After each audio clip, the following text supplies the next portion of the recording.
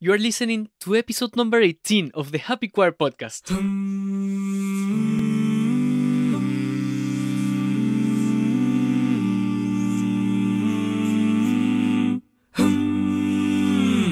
Hola people, I am your host Carlos Cordero, creator of the Happy Choir podcast, helping you connect with others through choral music. No matter if you're a singer, a composer, or a conductor of choral music, this is your place to connect with others and to learn more about other people. Robbie Labanca is our guest today, and it's been challenging to schedule all of these interviews, but also so rewarding to hear from people who are doing the things out there. Robbie is a professional singer and a composer. He lives here in Austin, Texas, where he co-founded Inversion Ensemble, an organization dedicated only to new choral music. How awesome, right? And in this episode, he shares with us the journey to construct this machine that just keeps growing. As you will hear in this episode, they started with a mixed choir, and now, 3 years after, they have 2 mixed choirs and a female voices choir, and they are all really awesome. So I'm excited for you to hear from Robbie the challenges that they went through to put the first concert, but also how his career as a singer and as a composer helped him on the way. He also gives great advices on how to avoid burnout during this process. I am so thankful that you're here with us in the Happy Choir podcast. Let's listen from Robbie now. And in today's episode, we have with us Robbie Labanca. He's as you heard me say, a wonderful singer who's also a composer. But the thing that I love the most and about this choral world is that people just don't do one thing, and they are excellent in several stuff. And I'm glad that Robbie can be with us today. Hello, Robbie. Hey, how's it going? Doing good, doing good. There is a little bit of allergies, Cedar and Texas. Yeah. It's so I hope my voice is, pleasant enough to our audience. We're very thankful that you're here, so thank you so much for doing this. Yeah, glad to be here. Wonderful. At this point, I've had already introduced you to our audience in a previous description of what you do and what you do in the music scene here in Austin. But we would love to hear from you, and we can start from the beginning. How did you get into music? What were your first steps? When I was a kid, I started taking piano lessons as a kid, like lots of kids do. And then I got into band when I was in junior high, and I lived in a small town in South Texas that didn't have a choral program. We just had a band. And so I was in band in junior high. And then when I moved and went into high school, we moved into Corpus Christi, which is, a larger city, of course, in South Texas. And the school that I moved to had a choral program in the high school. So then I started doing choir and band.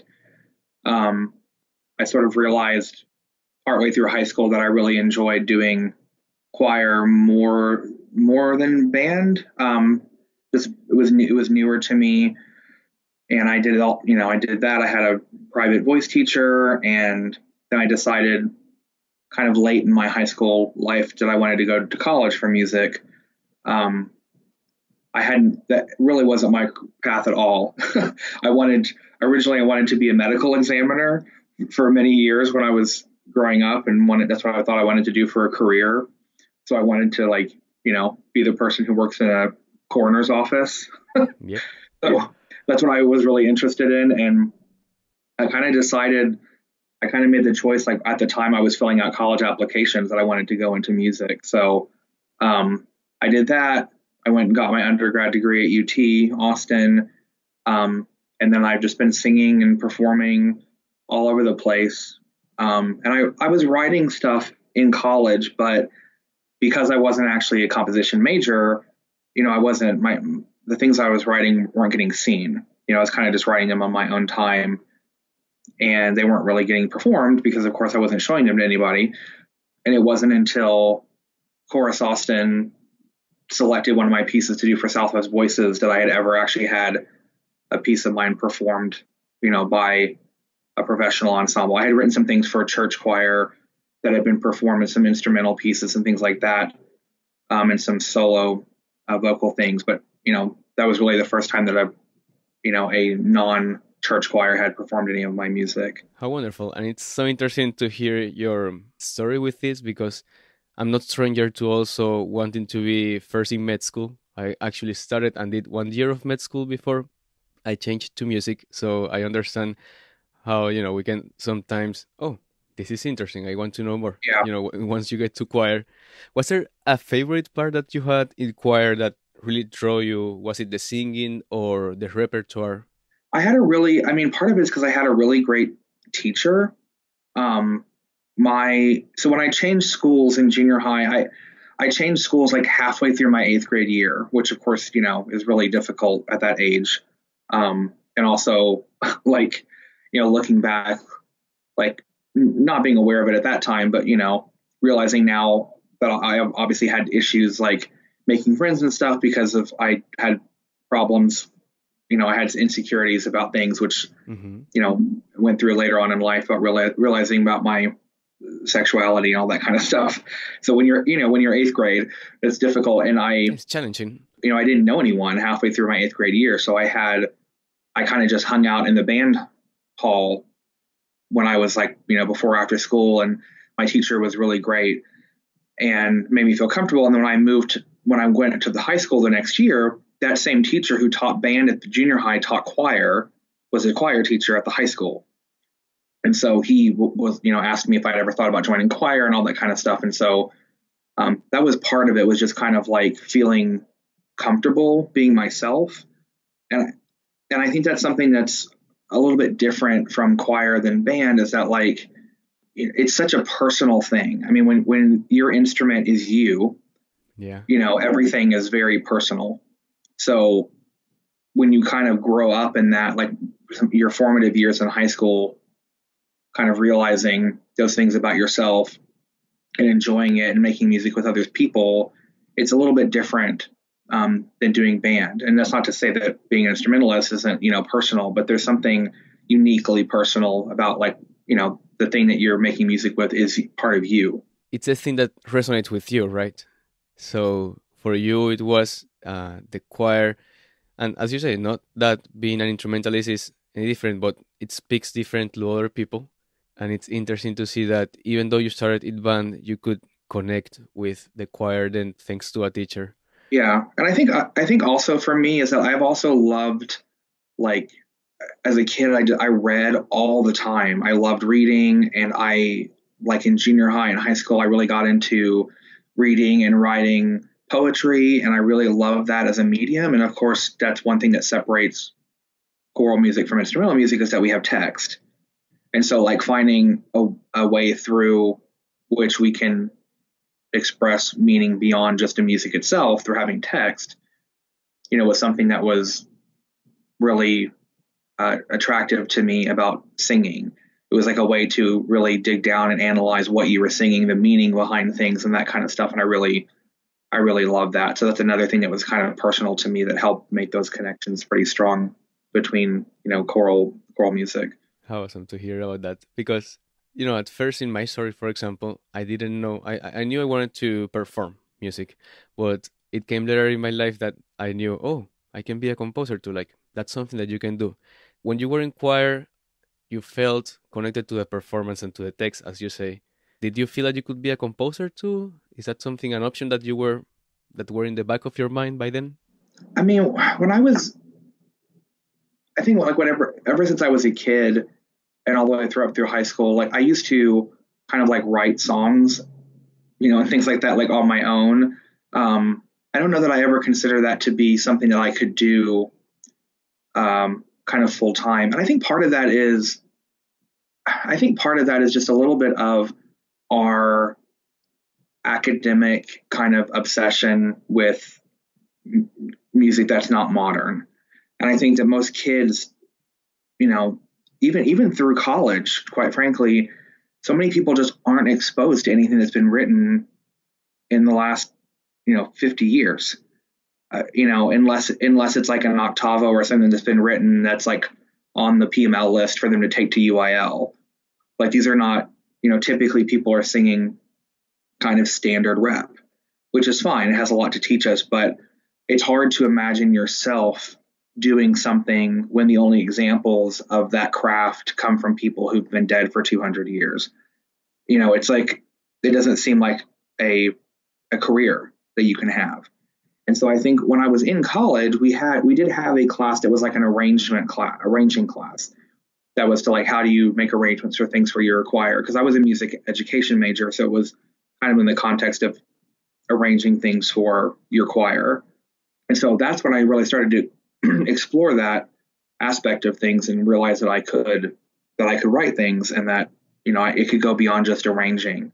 But I don't think that was really something that I thought was a sustainable career. And even long after college, it was like I was writing these things with kind of the understanding that I didn't think they would ever get performed, just because I didn't have an avenue through which that happens. And it, as you are well aware, it's difficult to get your music out there and get people to perform things when they don't know who you are. Yeah, and it's interesting for me also to hear about your story about the connection with literature and poetry, because I feel that you found these gems of poetry.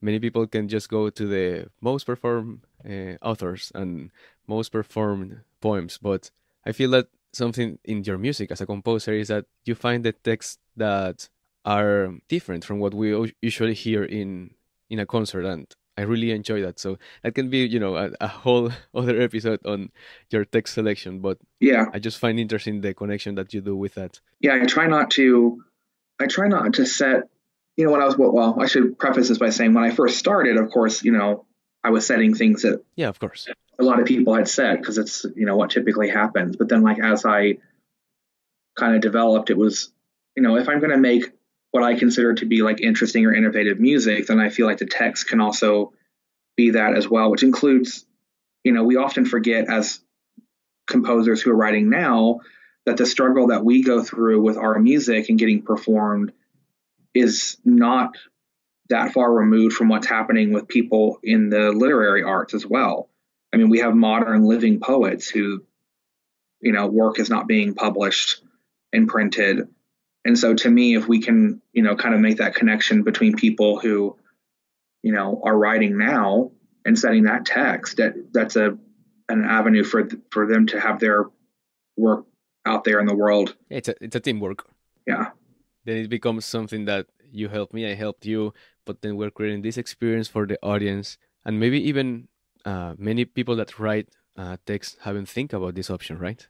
Yeah, I don't think that poets necessarily are thinking about whether or not their text is ever going to get set to music, which is kind of a fun experience. I mean, when I've spoken to poets and stuff and asked them about setting music, like sometimes I'm the first person who's ever approached them about setting things to music, which is really exciting, because then I think that opens a whole other door for them, possibly about, having more people exposed to their writing.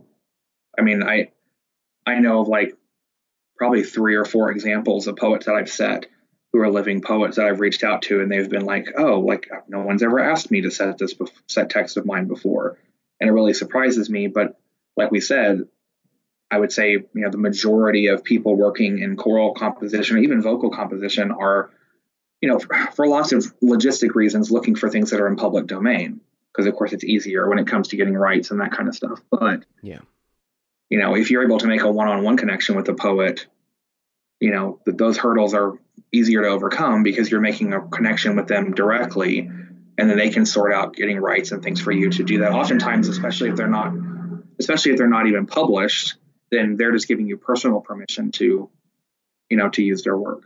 Yeah, exactly. It's not impossible. Yeah. And then in listening also to your story and the way that you go through your high school to college and you start to consider this career in music and as a performer, do you feel that the motivation came from within you, or do you feel that somebody, a mentor or people outside, were your main motivation to keep going? I mean, I think it's kind of a combination. It was tough for me, honestly, in undergrad, because, I did not grow up in a family that had, large financial resources. I'm the youngest of 4 kids. And, by the time I was graduating high school and going to college, like my 3 sisters ahead of me were already adults and out in the world and everything like that. And I was able to go to college because I was on scholarships. I was there for music education, like I said before, but I did have teachers and other people tell me, try and convince me to switch to get a degree in performance.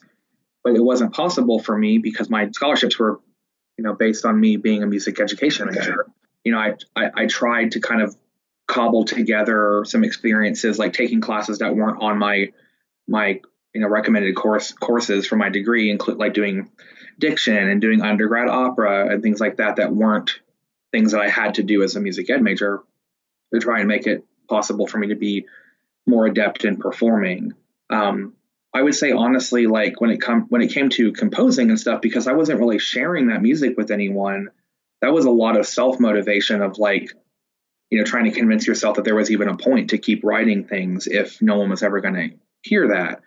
But I think that when I got older, I realized that there's a certain aspect to writing where the process itself is just as important as what may happen once the piece is written. Like it's not about that. The purpose of the process of composing is a way through which you can express something, and the finished product is there regardless of if it gets performed or not. There's merit in the process, and that's something that's hard, I think, to learn when you're young. When you're young, it's like, oh, I wrote this thing, I really want people to hear it, and that's not necessarily always the point. Not every single thing that you write might be the best thing that needs to be out there in the world being performed. You can learn a lot by just going through the process itself. That's beautiful. I mean, the idea that you don't have to just write something to get performed, but to learn from it and to, I love that idea. And as I said before, something that I feel lucky in the choral world is that I'm surrounded by so many talented people. And that's the reason why I have you here in the podcast, because I feel that you as a performer, as a choral artist, as I mentioned here in the podcast, you are an entrepreneur and you put yourself out there. Even from your story, you say, you were a music education major, but you could plan to take these other courses that allow you to have the career that you have today, which is very, very clever. And I love that idea of, okay, I can have some flexibility that allows me to go where I want to go, or even to explore the things that I might like later. That will take us to now what you're doing today. What do you feel that it's your main title today? Do you describe yourself as a performer who composes, a composer who performs, or is it more together? I mean, I kind of like to say, when we have to like sit down and like come face to face with what we do on a daily basis. I think that happens when someone's like, oh, I need a bio, when you're like sending them a bio for a program. And then it's like, oh, okay, well, how am I going to like phrase this on there? And like, what do you consider yourself to be? That's a very complex question. I mean, nowadays I'd say, that I'm a vocalist and composer, because I kind of pair those things together. Wonderful. But one of the things that I really like, that's got me really excited about focusing more on composition, is that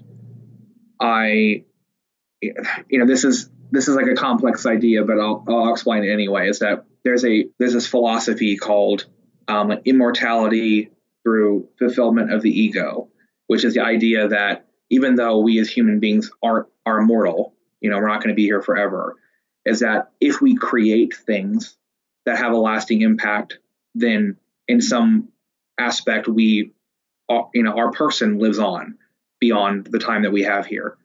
And that's something I find really exciting about composition, is that like the first time I sold a piece of music and it went into a church library, as small as that is, the thought that 20 years from now, or 20 years after I'm no longer on this planet, that someone could like find that piece of music in the library and decide to perform it, means that part of me is still here. And I think that's something that doesn't get offered to you as a performer, because performance itself is so ephemeral. It's, it's here and it's gone. Every performance happens, and it's that one unique experience. And yes, there are some famous, singers who have, everyone knows Pavarotti, everyone knows Maria Callas. Those people are going to live on for many generations beyond us.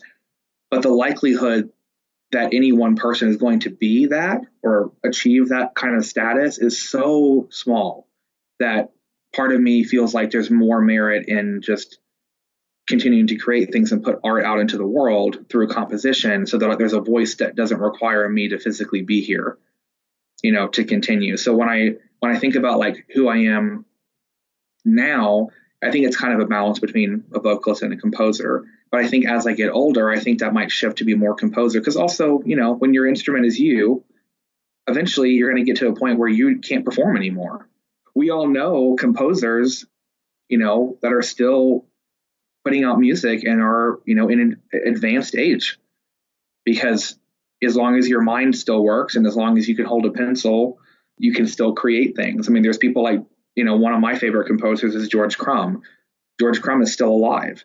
He's still writing. He had a commission, I think, as recently as like 2015, and he's in his 80s. Exactly. And as long as you can, even speak, even if you want to dictate to somebody, I don't know, there are so many ways. Yeah, exactly. So that's kind of a long, complicated answer to the question, but it's like, that's how I feel. Like, I feel like right now it's pretty balanced.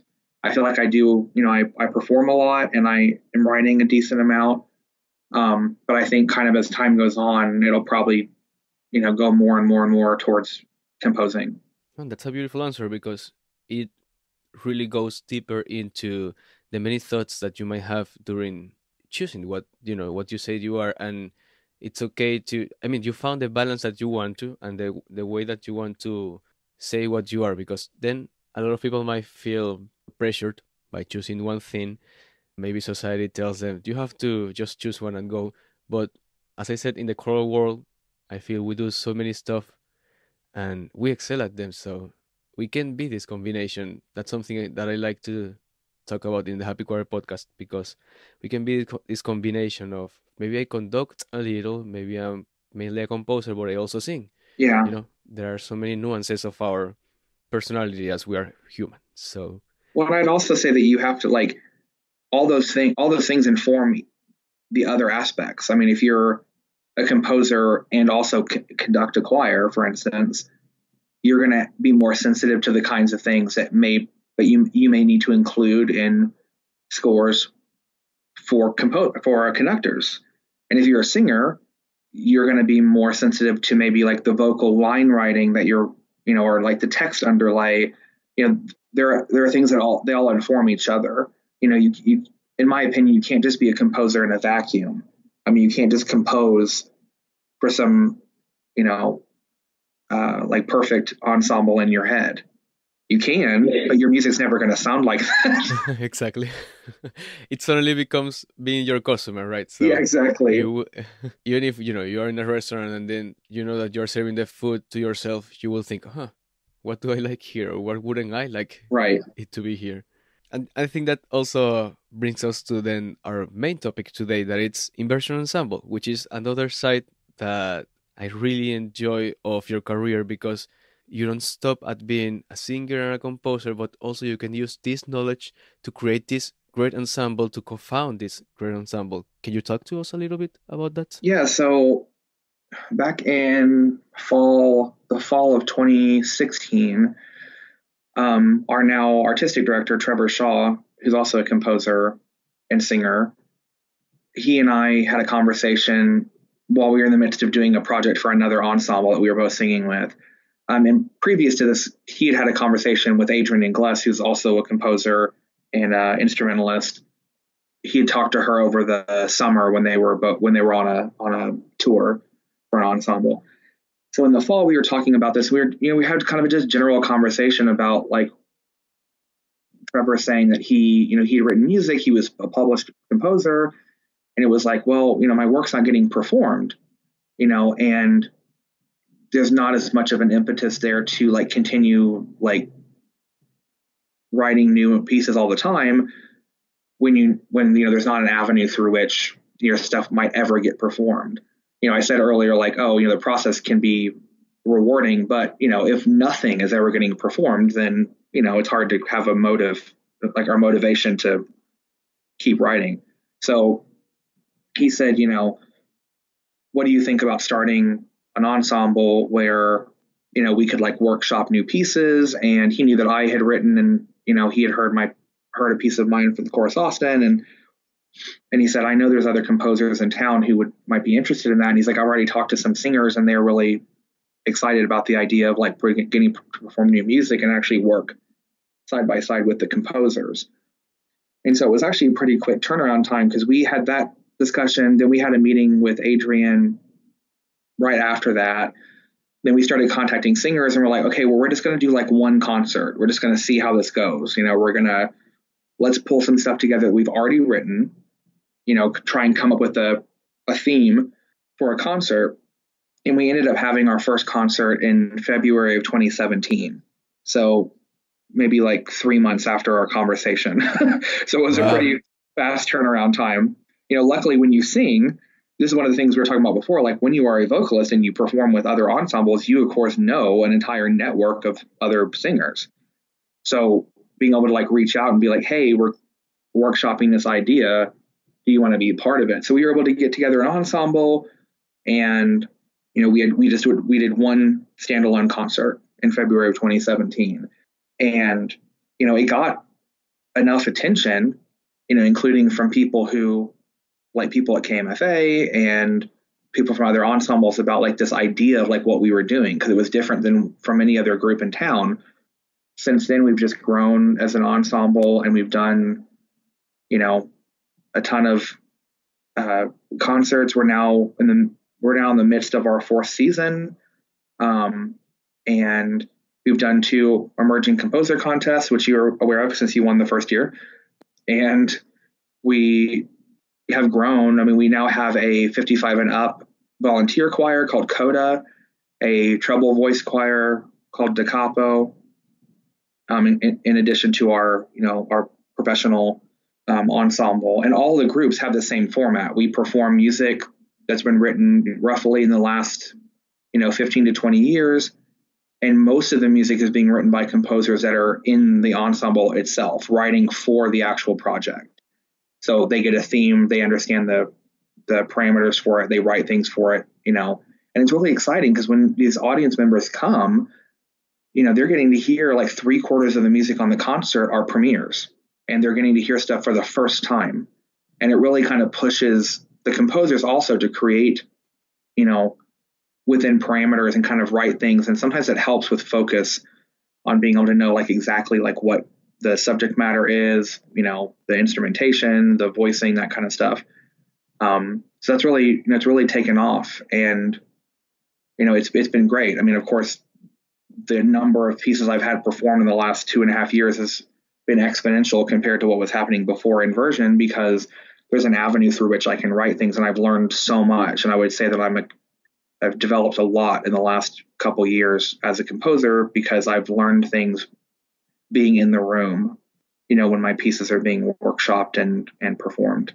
Before I dig into this section, I just want to talk about my experience with Inversion Ensemble, because as you said, we've worked together, and me as a composer, this has been such a rewarding and learning process because of the humanity that the ensemble brings. It's not only that, you're a composer, we're the performers, let's do. No, there's also this relationship that we create to bring to the audience, and I've always loved that about the ensemble.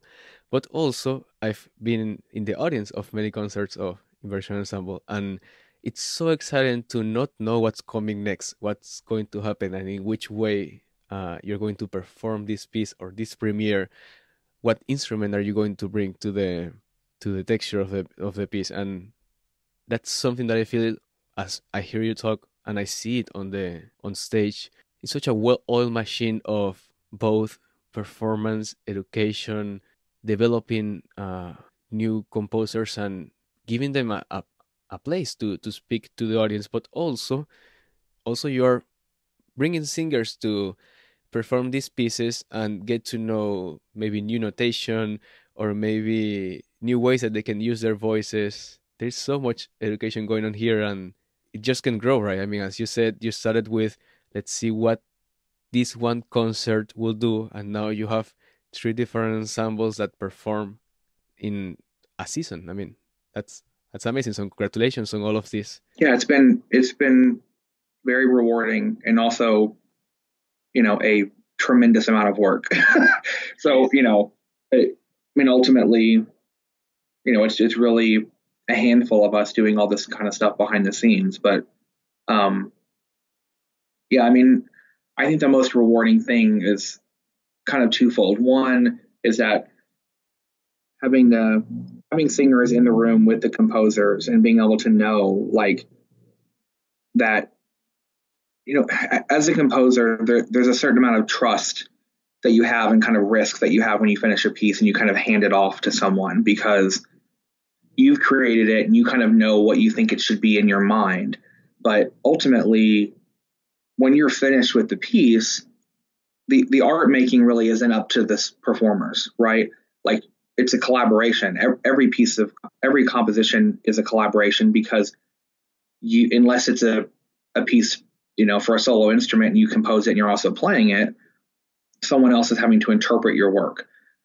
And so it's so great to, like, build those relationships and realize that you can trust people. It's, through relationship building, and these singers who, like, really believe in the importance of new music. And so you can trust them. Like, I'm putting my piece into good hands. People are going to be willing to take risks and, play around with stuff and experience new things and, like, really make this piece come alive. And so, like, building these relationships with these singers and the conductors and everything has been really rewarding. But the other side of it is what you were saying about being in the audience, is that my favorite thing to happen is every time after a concert, someone tells me, like, I've never been to a concert like this, or I didn't know that's what choral music could be. We kind of want to just, like, shatter the expectations of what vocal music is, and that's such an important part for the audience to experience that. And then also people who've gone to choral concerts for years, or even who know new music, to show them that there can be a connection from the audience to the performers in things that are being written now, that doesn't have to be so intellectual and so far removed and so avant-garde that they can't understand it. That's just confusing to them, because we don't want concerts that kind of insist upon themselves, like, that are just new music for the sake of doing new music. That's why we have, like, these narrative concerts with themes and things like that, because when we want the audience to make a connection there, to understand that there are people living today who are writing music that's relatable, that's important, that has a message. And you don't do that by alienating them by doing, a 2-hour concert of, nothing but, like, atonal, aleatoric music. Exactly. So yeah, it's important to me. It's building relationships both with the audience and internally with the ensemble itself. Hey people, I want to take a quick second to tell you how your support makes a difference. When you support me on patreon.com, you are not only giving $3 a month, but you are giving my brand a vote of confidence. This translates to helping several other artists to connect through choral music.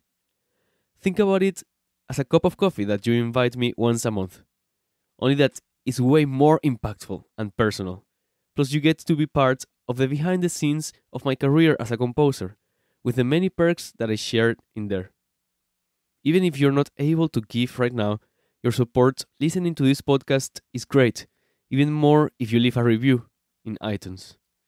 Patreon.com/composercordero is the link that you want to visit or share with others. Hope to see you there.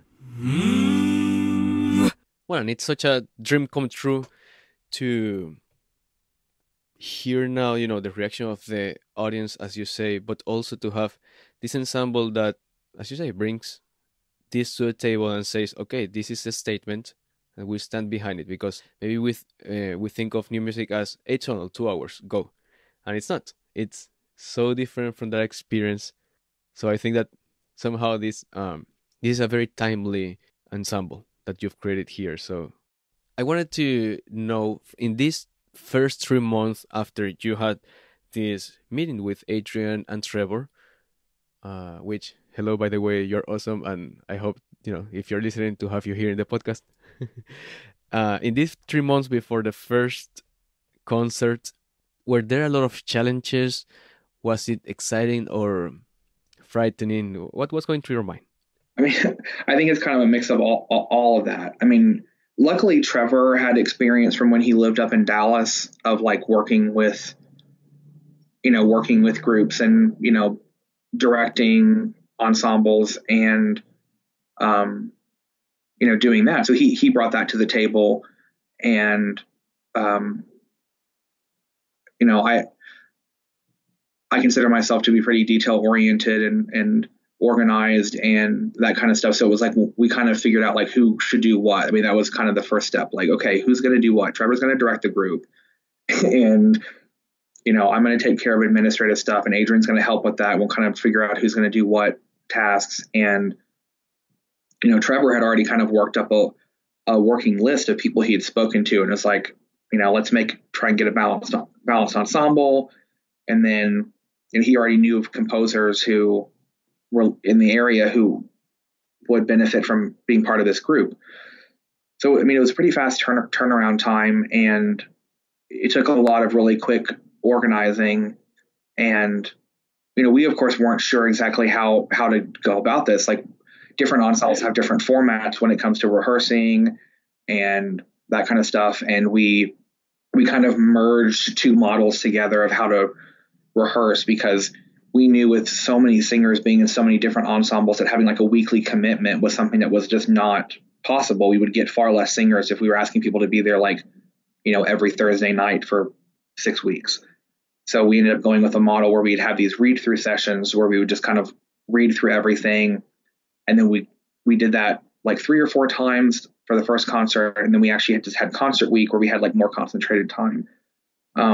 So working out schedules, getting singers, getting a accompanist. We had a guest conductor on the very first concert, finding a venue. Those are all things that happen. You kind of just figure it out as you go. And luckily, because, many of us had been part of the choral world in Austin for so long, making those connections were easier to find, but, you still have to go through the process of doing that. And of course, over time, you learn more and more and more, and those things become easier because you now have experience doing them. I think the ensemble now is performing at a different level, but you can't just start there. So I think that's an important thing for people to understand. Like, if they're listening to this podcast and they're thinking about starting their own ensemble, even if you get the best singers in your city, it may be the first time that those people are all performing together, and performing new music has its own individual challenges. And singers have to also get comfortable and used to working with composers, and like, especially some composers who are more experienced than others, and other people who you may have to ask questions about markings or, things like that in their score. And so, it's definitely a learning experience, but just know that even if you have a first concert and it's not the greatest concert you've ever done in your life, like it's okay. It's a place to start, and you can build on that, and you just want to get better every time. You're always scared and you're always hesitant to do that first step, but that doesn't mean that defines the whole thing that you do. And it's exciting to see how you were just on it, because, you had a deadline that was this concert, that first concert that you want to give, and you just have to know who was doing what and fix or find this next thing, right? Yeah, I think that's important, to figure out. I mean, I think that people, when it comes to administrative stuff, which, is not the most glamorous thing in the world to talk about, but it's important to the functioning, the functionality of an ensemble, is that it's just as important for people who are wanting to do behind the scenes things for an organization to recognize the things that yes, it's important to be like, oh, I'd really like to do X, Y, and Z, or I'm really good at X, Y, and Z. But you also really need to know the stuff that you are not good at, or the things that you don't want to do. Because oftentimes people will volunteer to do things because like someone has to do it, but they may either like not have the skill set to do it, not enjoy doing it, it may be stressful to them. If there's someone saying that they like absolutely don't want to be, in charge of the website or social media or whatever, and then that kind of gets forced upon them, then, the quality of that is going to suffer. And you want someone who's doing that. I mean, early in the conversations, Trevor essentially said to me and Adrian, like, I don't want to be in charge of the administrative side. I hate doing it. It stresses me out. I don't want to be in charge of like telling people when to be places and where to be. And, he doesn't like doing that. He wants to focus on the artistic side of things. So it's like, great. I have no problem doing that. I have no problem contracting the singers, and, Adrian had no problem like securing venues for us and hiring instrumentalists and that kind of stuff. So it's important that you have those open, honest, candid conversations about what people do well and what things that they openly recognize that they don't do well or don't want to do. Because you have to also be willing to ask for help, because there are many people in your ensemble, in your community, even if they're not performing, that are friends of yours, or like, come to a concert and really enjoy it. And, to ask them like, hey, we really need someone to, help like run our ticket table, or like be an usher, or help set up and tear down after concerts. Like, those things are important, because that final product that gets presented to the audience, that doesn't just magically happen. And we are so blessed that we have had singers who also, I mean, I can't remember a time that we didn't have a concert where singers were there early to help set up, like without even asking. Like, I know that people are going to show up. It's like, I just have to say like, hey, we need some help moving some stuff before the concert. And we'll have like 12 people there, and it'll take, 15 minutes to move everything because there's so many people, or we need to put everything back the way it was in this church that we're renting. Don't take those things for granted, but it's also worth having an open conversation about what people are willing to do. Because even if someone can only give, an hour of their time once a month, that is one less thing that you are taking on yourself. And that's the other lesson I would say. Don't try and do everything yourself. Yeah, you will quickly burn out, right? You will burn out. And I mean, we were guilty of that early on. I'm very much a person who doesn't like to delegate, because I want to make sure things are done correctly. And that's about building trust with people. And sometimes you have to just take risks and ask people to do things. And then, if it works out and they did it well, then, you can trust them to do things later on. It's okay to do things incrementally. It's okay to build your organization over time. I mean, when we tell people what we've done in, now close to 3 years, people are blown away by the growth and advancement of the organization. But I also know of other organizations similar to ours in other parts of the country who, right out of the box, like right out of at the very beginning of the ensemble, like they're already a nonprofit. They already have like funding through the city. These are things that they have early on, but they spent like a year and a half doing administrative stuff before they ever even had a concert. So it really depends on what your focus is. There's no correct way to do it. You can get to the same goal, through a lot of paths. Well, that's wonderful. And something that I see in the story that you're telling me too is that you built an organization. I can see it on stage that it's based on trust. So that's why people love to help other than just sing, because they're not just singer or just composers. Even after the concerts, you can see that people are saying to help. You can see that the barrier between audience and singers and performers, it's broken, because then we're talking, we're hugging, I feel it's a community. In Version Ensemble, I feel it's a community that, as you said, honesty is something that it's upfront, and it's wonderful to be part of that experience that you bring to not only the concert, but also, for example, for me, when I attend to a rehearsal, even in emails, I mean, all of the way that the organization is run, it's wonderful. I think those things happen organically. It has to do with who you include in the ensemble and casting a wide net and making sure the group is also, diverse and from lots of different backgrounds and things like that, because it builds a camaraderie, but that has to happen naturally. Yeah. And the fact that that you have somebody there who cares, it's already a win. I just want to quickly remind you that all of the links that are mentioned in this episode will be in the show notes in thehappychoir.com/podcast, or find it in the description of this episode. Also, Once you are there in the website, you can subscribe to the newsletter. This will come with a $20 discount for your next choral recording, a free guide that I've created just for you on the things that I've discovered in my career on how to be a happy composer, conductor, or singer. You will also receive a weekly email with podcast episodes, blog posts, and music. I hope to see you there. Now, let's get back to this episode. For the last part of this interview, there is a recurring question that I do to my guests. What's one thing you wish composers will know or do? For composers, if you're writing choral music, even if you're not a singer, something that I do because I was a singer first, is that I kind of obsessively sing through all of the parts of my piece. So if I'm writing an 8-part piece, I'm going to sing through I'm going to go through the entire piece a couple times singing like the soprano 1 part and then the soprano 2 part and then alto 1, and I'm going through every single part so that you can understand whether or not something is, I wouldn't even say singable, but whether or not something is comfortable.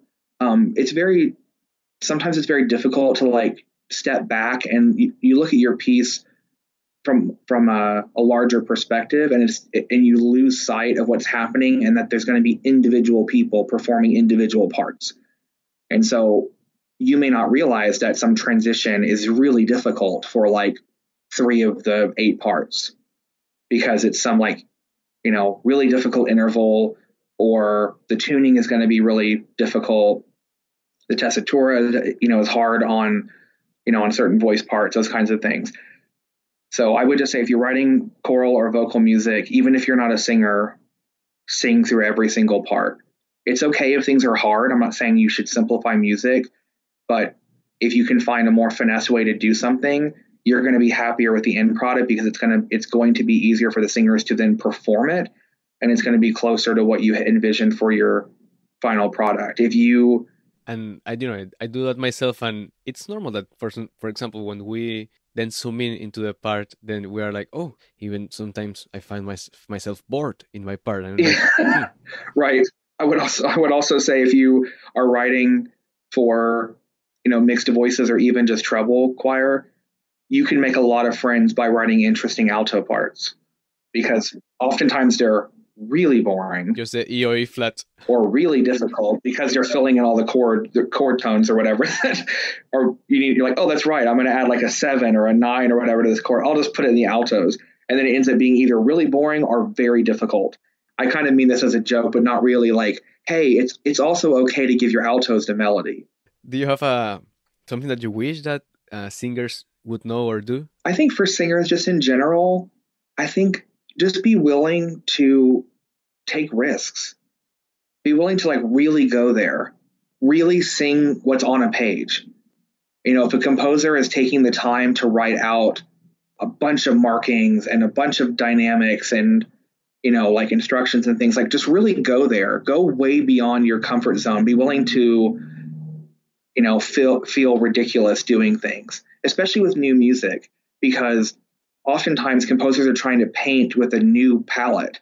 We're trying to explore new sounds. And if you limit yourself to the tools that you have from singing kind of standardized vocal music, it's not as rewarding to you as a singer, because it's not just about creating the thing for the composer or for the audience, but it's rewarding as a singer. Like be willing to make sounds that you don't consider quote unquote pretty.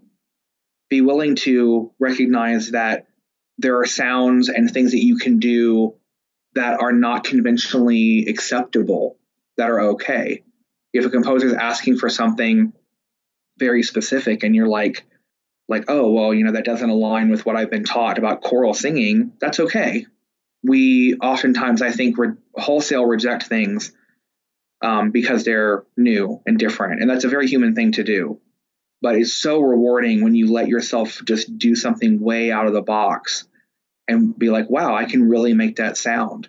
Also, like, look up, I don't like the term extended techniques, because if we can do it with our voice, it's not extended, it's just a technique. I love that. Look up those things. Watch videos of people doing overtone singing or aggressive singing, or, other, other sounds and things, and just explore what your voice can do. Your human voice is such an incredibly versatile instrument. It's the most versatile instrument that exists. So why limit it to singing nothing but bel canto legato music? That's beautiful. It's great, but it's extremely boring if that's all you're going to do with it. It's like owning a super expensive violin and like only ever playing Bach.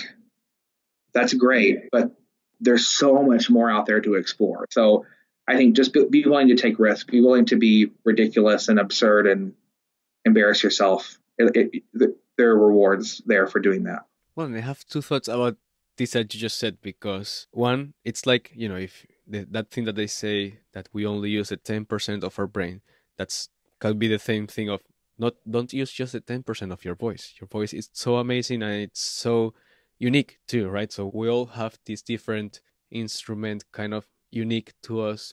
Number one, you will expand your tools, and then when you're asked in the future to do something, you will say, yes, I've tried that. You will have even more. Yeah, exactly. If you want a career, if you want to be competitive, like if you're a singer primarily and that's what you want to do full time and you're wanting to be a performer, being able and willing to be like, yeah, I'm comfortable singing like new compositions, with techniques that are not normal from Western ideology of vocal singing. That makes you more competitive. That makes you more hireable. That gets you jobs that other people aren't willing or aren't, don't have the experience to do.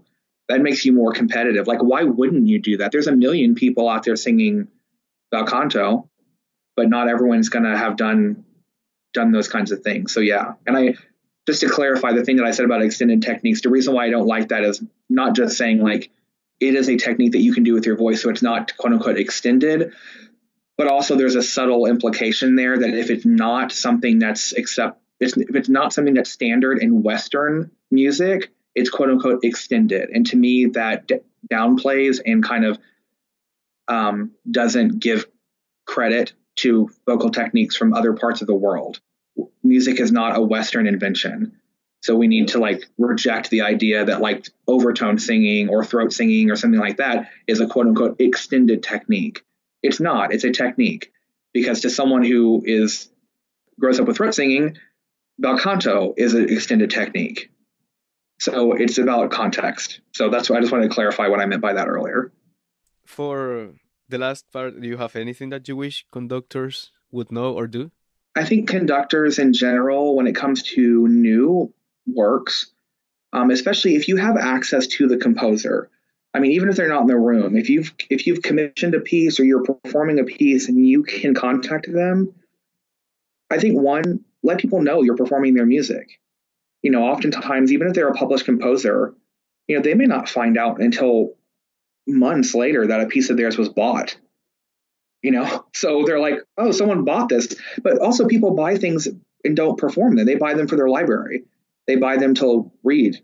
They may not perform them. But if you are intending to perform something, like send them an email. Most composers have a website or they're on social media, and you can reach out and, because it's exciting to know that your stuff is being performed. But then the next step is also be willing to make yourself vulnerable as a conductor and ask questions of the composer. Like, what did you mean by this? Like, or this is what I'm thinking, because oftentimes composers will be completely deferential and be like, yeah, that's fine. I mean, whatever works for your ensemble. Like if they're like, oh, I need to take this slower because this is a tough passage, and if we do it at tempo, whatever. A lot of composers are gonna be like, great, you do what you need to do. But there may be something where you have a teaching moment between you and the composer in both directions. The conductor may be like, hey, I saw this, but we're doing it this way. And then the composer may learn something from that as well. I think also this is a pet peeve, I think, a little bit of for conductors when they're interpreting new music, is that I think that we as a music community, not just in core music, but in general, we put composers like, big, Beethoven and Bach and Mozart and whatever, we put them up on such a high pedestal that we're like so insistent. Conductors are so incredibly insistent that we follow exactly things that were written in the score, the exact articulation, the exact dynamics, the exact tempo markings. and then you hand them a score by someone who wrote something 2 years ago, and they're like, oh, well, I like this tempo better. I know it's a staccato, but we're going to actually sing that legato or whatever. It's like, would you do that to a Bach chorale? No, because we put that person on a pedestal.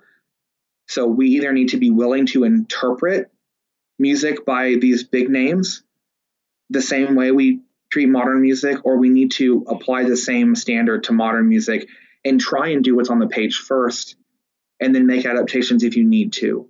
So one thing that I would say, if you're a conductor and you're listening to this, try it the way that it's written. Try and understand why the composer was doing it. And if it all fails and you don't know why, and you have the ability to contact them, ask them, because they may have an answer of what they were trying to accomplish. That doesn't mean you have to stick with that, but you at least, I think, owe a little bit of deference to the person who wrote it. Otherwise, you're just taking a piece of music and you're composing, you're not performing that work, you're composing a new piece of music based on their notes on a page. Exactly, and we're alive, so that's right. Really... I'm alive, I have an email address, please email me. So, Robbie, any announcements for us that you want to share with our audience? I know you have a concert coming up. Yeah, we have, Inversion has our next concert February 29th and March 1st. This is a concert called Ether Fire.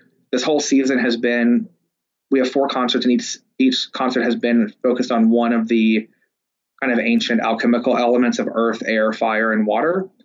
The fire concert is a kind of interpretation of the literal fire element, but also a focus on like the psyche and mental health as well. We're partnering with National Alliance for Mental Illness Central Texas, which is a great charity here in Austin that provides advocacy and resources for people dealing with mental health issues.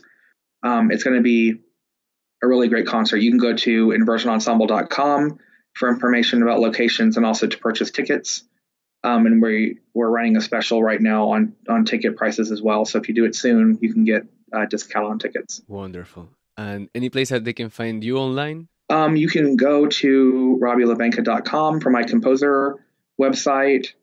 All of my relevant social media, I'm at RJ Labanca on Instagram, and then facebook.com / my first and last name together as well. And also check out Inversion Ensemble at social media as well at Inversion Ensemble on Instagram and facebook.com / Inversion Ensemble. And of course, all of this will be in the show notes, and you can find all of the links to Robbie's social media and composition website and Inversion Ensemble there in my website. But I just want to say that, Robbie, that thank you so much for such an inspiring conversation and such an honest sharing of your story and the way that we can also work as a choral artist. So thank you so much for being the show today. Of course. Thanks so much for having me, Carlos. See you in the next episode of the Happy Choir podcast. Ciao, people. Woohoo! You've been listening to the Happy Choir podcast. For more information and show notes, visit thehappychoir.com.